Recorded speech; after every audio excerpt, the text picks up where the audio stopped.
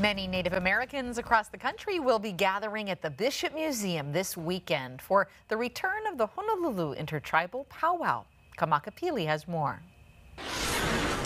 Throughout this weekend, many Native Americans and First Nations will be traveling from the continent here to Oahu to participate in the 47th annual Honolulu Intertribal Powwow right here at Bishop Museum. So to find out more about this, we're here with the president of the Oahu Intertribal Council, Lisa Ka'anoi. Thank you very much for your time.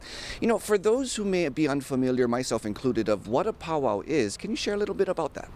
Well, it's a gathering of many folks that are coming here to do like ceremonial dancing, spiritual dancing, and also for community. What's special about Oahu and for Hawaii, since we don't have any tribes here, is that folks are traveling all the way from like Canada and Washington to be part of this and to also experience the beauty of Hawaii.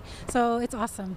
When we're speaking about this particular year, what other components can people expect to make up this powwow? Obviously, of course, we all have Maui on our mind, so we decided to dedicate this powwow to Maui. So there's going to be fundraisers, there's going to be ceremonial dances for them in honor of them, for the survivors, and to help them heal.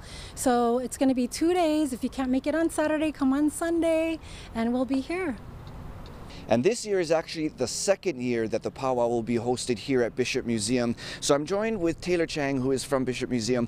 What is the significance of this powwow being hosted here at Bishop Museum, which is really like a pico of culture for us here in Hawaii?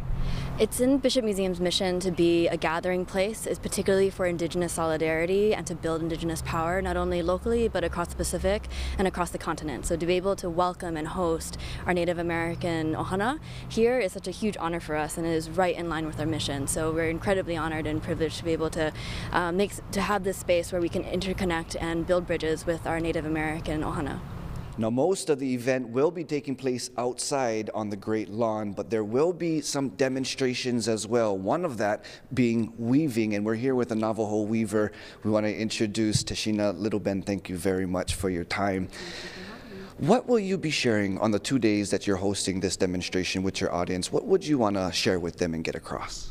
So I have a lot to share, a lot of teaching that was passed down for many generations in my tribe, Dene culture, and that is the gift of weaving that was passed down by a deity, Spider Woman.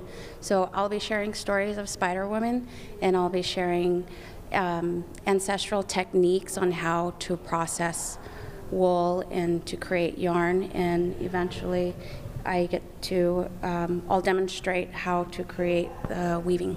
Awesome. Well, thank you very much. I am so excited about this. So you're going to have the chance this weekend, 2 days, again, Saturday and Sunday. This is once again the 47th annual Honolulu Intertribal Powwow being hosted right here at Bishop Museum. Both days starting at 9 o'clock, lasting till 5 o'clock.